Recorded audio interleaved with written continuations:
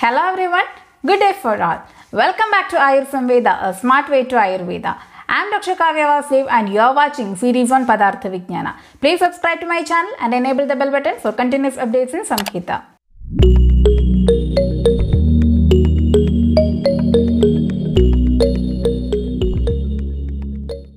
In the last videos, we have discussed about the topic of Guna from Padarth Vigyan paper 1. If you have not watched those videos, please click the I button to access it. Moving with the next topic, that is Karma Vigyaneeya. The word karma is derived from Kri dhatu. It means kriyate iti karma. That is, by which activity happens, that is considered to be karma. Prayatnadi karma cheshtitam uchyate. So the activity done is having different terms such as prayatna, karma, cheshta, etc. Chalanatmakam karma. That entity which has a chalanatmaka or action, that is considered to be karma.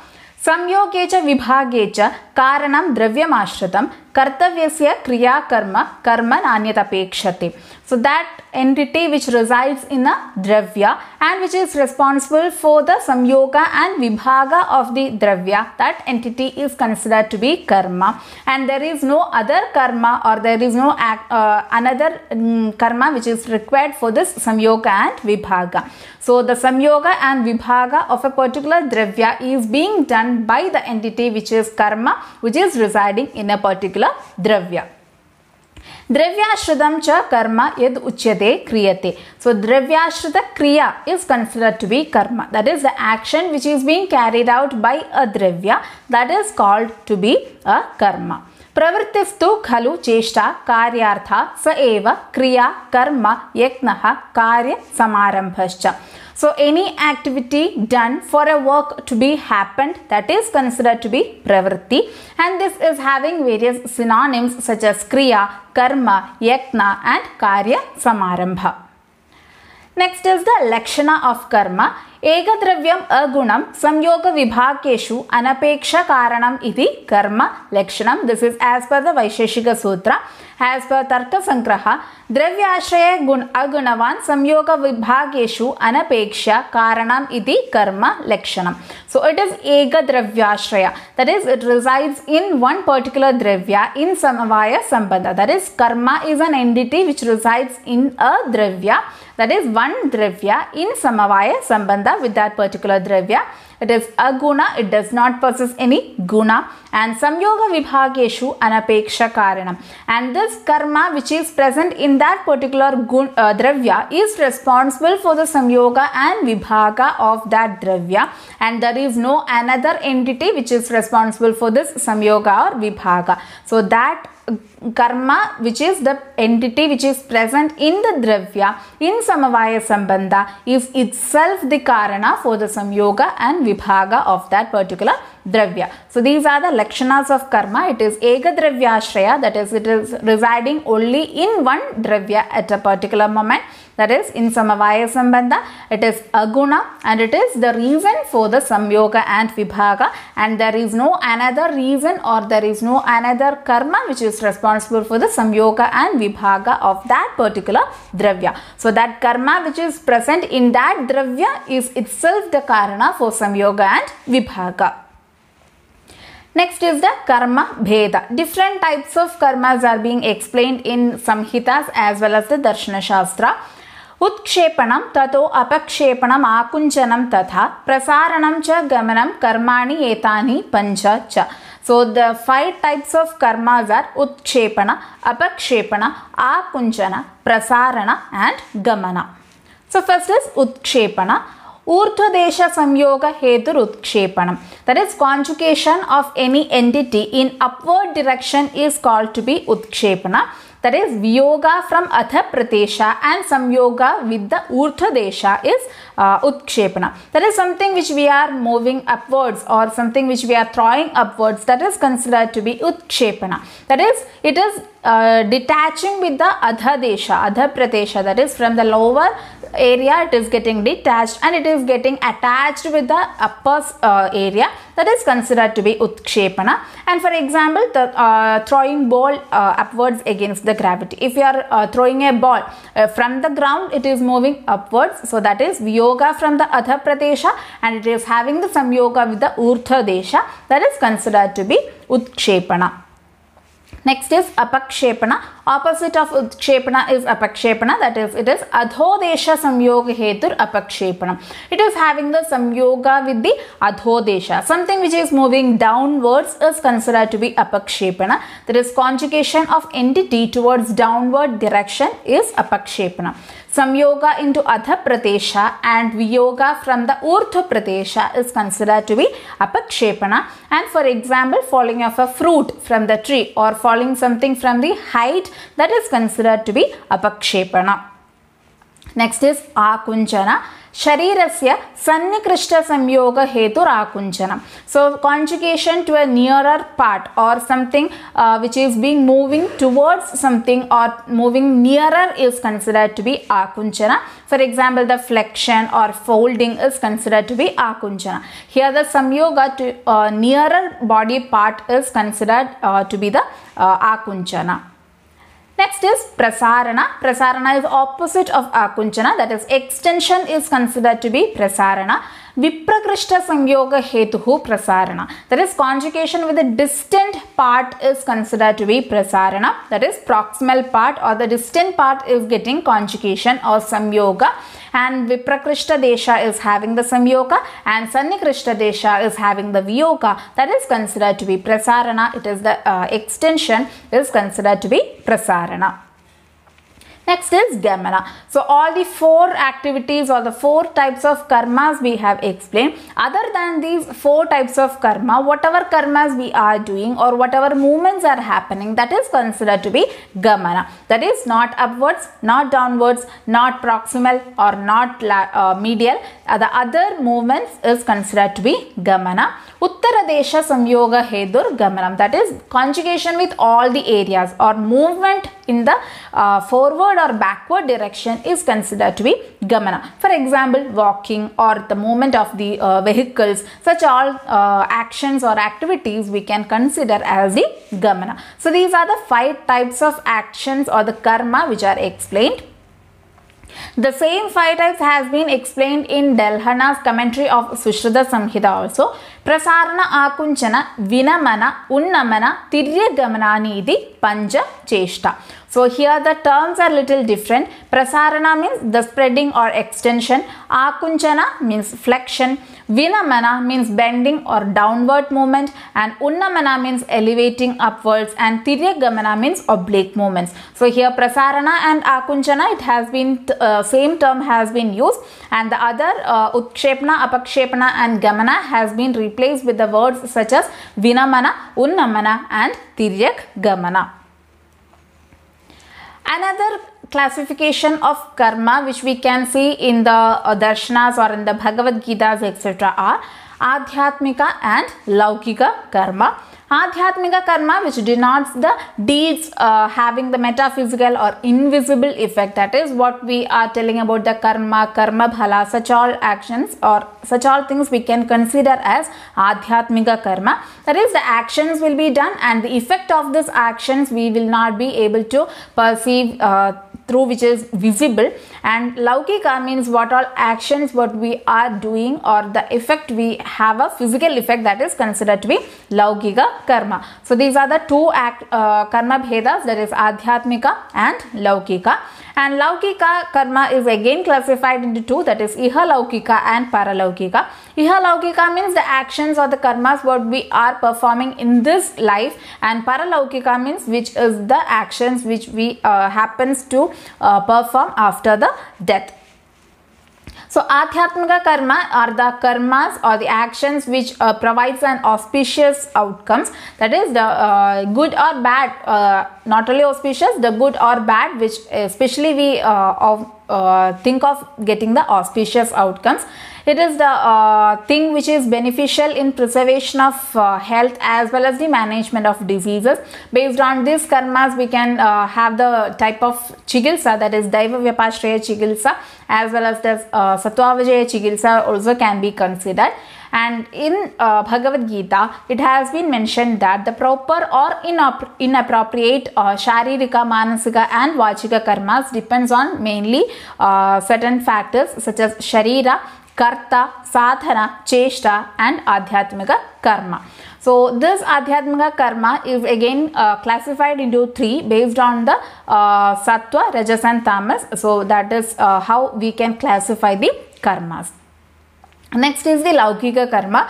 These are the physical activities what we are performing day to day. That is same as that mentioned the 5 types of activities, that is Utkshepana, Apakshepana, Akunchana, Prasarana and Gamana. And the Ihalaukika karmas are the actions which are being carried out throughout his life, and it is of 3 types, that is Sat Pratyaya, Asat Pratyaya and Apratyaya. So Sat Pratyaya means the actions which are being done voluntarily, that is the voluntary movements what we are performing is considered to be Sat Pratyaya. So example, whatever actions we are doing, or we are moving the hands or we are moving the legs, so such all activities what we are voluntarily doing, that is considered to be Sat Pratyaya. Asat Pratyaya means it is the automatic responses which are happening, or by itself it is happening, that is considered to be Asat Pratyaya. For example, if we are throwing a ball to down, a rubber ball we are throwing to the ground, it will be bouncing back. So such type of actions or the responses is considered to be Asat Pratyaya. And Apratyaya means it is the actions which we see in the non-living objects. So it is again of 3 types, that is first is Nodana, the movement of water on inserting legs in it. Like if we are putting our legs in it, it will be the legs will be covered by the water. So that movements of that water is considered to be Nodana. Then Gurutva, it is the falling of substance from the upward or downward direction when the base is removed. Like for example, if a fruit is falling down. So such all actions which are being happening is considered to be because of the Gurutva. And Vega or Samskara, that is if for example if an arrow is released from a bow, it will be moving. So such actions or the activities of the non-living objects is considered to be Apratyaya. Next, moving with the application of karma. So it has been mentioned that karma, vak, mana, sharira, pravritti. All the actions what we are doing based on the vak, mana and sharira is considered to be karma or pravritti. And this sharirika, manasika and vachika pravritti is known to be karma. And it has been mentioned in all the samhitas that hina yoga and mithya yoga or ati yoga of karma is responsible for the roga, and samyak yoga of all these karmas is considered to be the karana for arogya. So we have to preserve our arogya based on the samyak yoga of the karma. Whatever karmas we are doing based on the sharirika, manasika or vachika karmas, we have to perform it in the samyak yoga in order to preserve the health. If it is hina yoga or ati yoga, or even if it is mithya yoga, then it is the main reason for the diseases, and it is considered to be prajnaparadha also. Next, it has been mentioned that karma bhistu anumiyante nana dravyashraya gunaha. So in the definition of karma as well as in the Lakshana of Karma, it has been mentioned that karma is that entity which is residing in a dravya which is having the samavaya sambandha. So how we can identify a karma or how we can identify a guna, these all based on the actions what is being carried out by a particular dravya.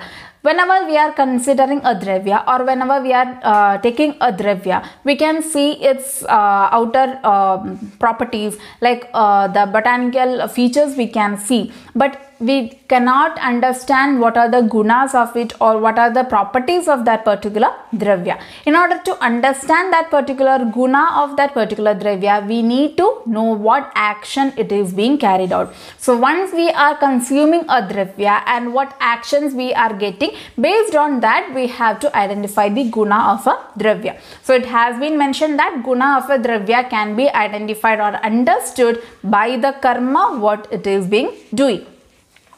Next is for Prakriti Pariksha. It has been mentioned that various karmas has been mentioned, like the person who is of Vata Prakriti will be having certain actions like Chapala Gati or Druta Gati or Chapala Cheshta Ahara. Such different features has been mentioned. So these all actions or these all features can be identified based on the karma what that person is being doing. So next is different panchakarmas are being mentioned, that is Vamana, Virechana, Niruha Basti, Anuvasana Basti and Nasya. These are called as the panchakarma, and the Panchashothana which is mentioned in Ashtanga Hridaya and Sushruta Samhita, that is Vamana, Virechana, Basti, Nasya and Rakta Mokshana. So these are the 5 sets of treatment modalities which is very much essential for the proper management. And there are again the chikitsas are being classified into 3 sets, that is Trividha Karma, that is Purva Karma, Pradhana Karma and Paschat Karma. So whatever the Shothana Karmas we are doing or whatever the Shastra Karmas we are doing, before that we have to do a Purva Karma. That is, before the Shothana Karma we have to go for the Snehana and Svetana, which is considered to be the Purva Karma. To make the body receptible for or acceptable for that particular Shothana Karma, we have to make it proper, or we have to make it acceptable for that particular Shodhana. So that procedures we consider it as the Purva Karma, and whatever Shodhana Karma or Shastra Karma what we are performing, that is considered to be the Pradhana Karma, and after doing this Karma we have to follow certain rules and regimens, that is considered to be the Paschat Karma. Next, again the chikitsa can be of 3 types, that is Shamana, Shodhana and Shastra Pranidhana. So whenever the dosha samurchana is not that much severe, then we can manage that particular disease using the Shamana Aushadhis. When it has been crossed beyond the limit, then we have to go for the Shodhana Karma, especially in Bahudosha Avasthas and all, we have to go for the Shodhana Karma using any of these Panchakarmas or the Pancha Shodhanas. And again, there are certain disease conditions in which this Shamana or Shodhana is not the factor by which we can manage that particular disease, in which we have to manage that with the surgical procedures, that is called as Shastra Pranidhana. So these are the 3 ways by which we can manage a particular disease. Then again the management has been of a 2-fold, that is Dvidhopakrama, it is Lankhana and Brahmana, or Apatarpana and Santarpana. So these are the main 2 treatment modalities by which we can manage any type of diseases. Again, these 2 types of management we can elaborate into 6-fold, that is considered to be Shadupakrama. They are Lankhana, Brahmana, Snehana, Svetana, Rukshana and Stambhana. And Dravya Karmas, different types of Dravyas are there, and these all Dravyas are having different Karmas. So few examples of this Dravya Karmas are like Deepana, Pajana, Grahi, Stambhana, Sramsana. Different types of Dravya Karmas are there, and these Dravya Karmas or Dravyas has been classified into different Ganas based on their Karmas, or even different Mahakashaya Vargas has been classified based on these all Karmas which these Dravyas are performing. And it has been mentioned in the concept of Purusha, that is a concept called as Karma Purusha, that is the Shaddhatatmaka Purusha, which the person is doing the actions. Next, in coming to the modern aspects, we have the physiology, where the normal functions of each organ is being, or each system is being explained, and as well as the pathology has been mentioned, that is the different how the diseases are occurring, such all pathways has been explained, and also the pharmacology, the actions of the drug is being mentioned, the simple single drugs as well as the compound drugs or the medicines, these all actions are being explained in the concept of pharmacology. So these are the different types of karma or actions which we come across in our day-to-day life as a normal conditions, that is in the Swasthya Avastha or in the Atura Avastha, as well as in terms of the Chikitsa, that is the management of the diseases. Today we have completed the topic of karma from paper 1 of Padarth Vigyana, and will be moving with the further topics in the next videos. Please subscribe to my channel and follow the Instagram and Telegram accounts for more updates. Thank you. See you in the next video. Till then, bye.